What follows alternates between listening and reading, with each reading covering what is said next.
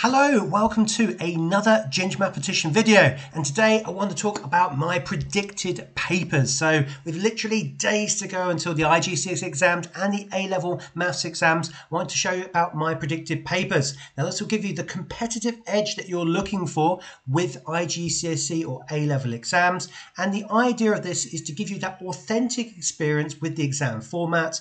Identify those knowledge gaps. So if you're not sure about vectors, will that come out with the predicted paper?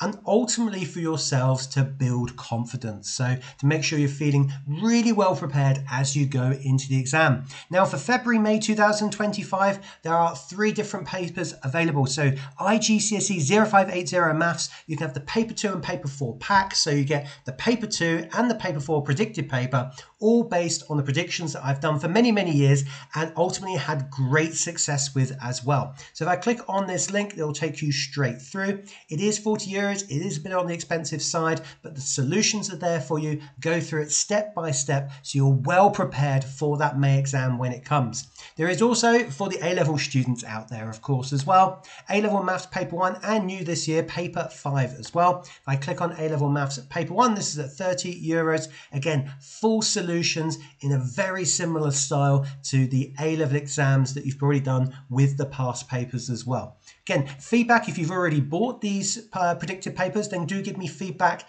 in the description below. I'd love to hear how we can improve that year upon year. And if you want to see my predictions for iGCSE 0580 Maths, maybe you've missed that video, then check out the video right in front of you where I go through what are the most common topics to appear in those exams in a few days' time.